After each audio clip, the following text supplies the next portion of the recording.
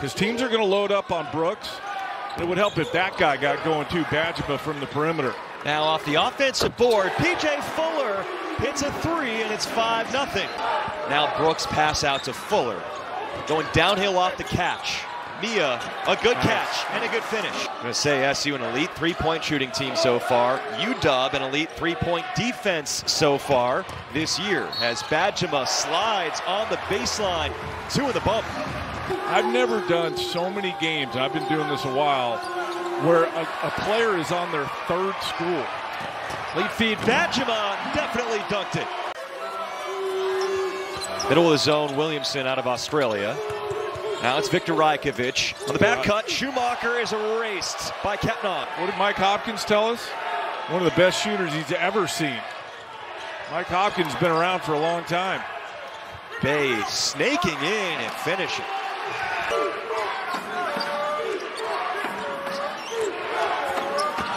Udeni is stuffed on that righty push shot he likes to do. Mia was all over it. Brooks barely keeping himself in. Lead feed. Mia beat Chatfield down the court and a little pull-up on the rim. He once hit 10 in a game for Houston to set their record. What does Washington do here? That'll work. Jamal Bay's been aggressive so far tonight. He has 8. But no whistle for Bay that time, but he got it to go in. But that's a tough shot for him. Defense to offense will help. Badgema has been living above the rim tonight.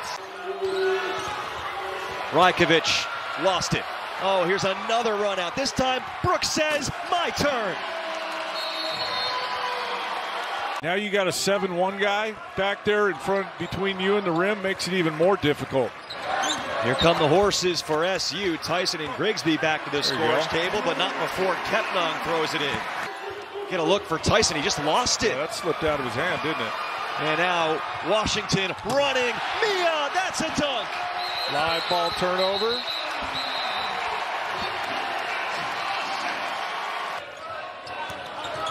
Nine made threes is more than I thought Seattle would have at this point. I'll tell you that. And Mia again. Grigsby just tracks it down. Great pass to Riley, who then promptly throws it away, and it's been a one-way trip to the rim. Washington managing the clock here a little bit. Up 15. You shorten the game. And another thunderous two. Keion Brooks again. For the 18th straight time, it's the University of Washington on top.